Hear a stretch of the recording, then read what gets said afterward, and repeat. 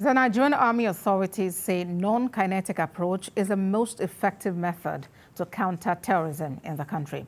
This was the general view at the end of a program on countering violent extremism organized by the Martin Luther Agwai International Leadership and Peacekeeping Center for West African military officers and officials of allied agencies. TVC News defense correspondent Sifon Isien reports.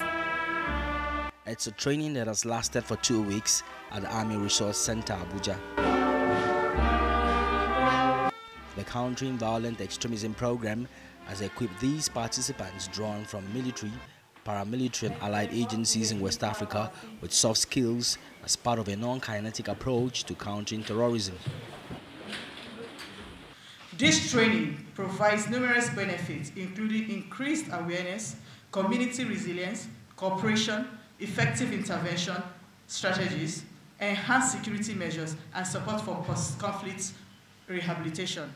We at Martin Luther Agwai International Leadership and Peacekeeping Center hold these courses and engagements we have with national and international partners in very high esteem. Research has shown that radicalization drives violent extremism, which often results in insurgency and terrorism. Military operations alone have only yielded marginal results in combating terrorism. Achieving sustainable peace, experts say, will come largely by non-kinetic means. Military operations against terrorists have resulted in civilian casualty and serious damage in some cases.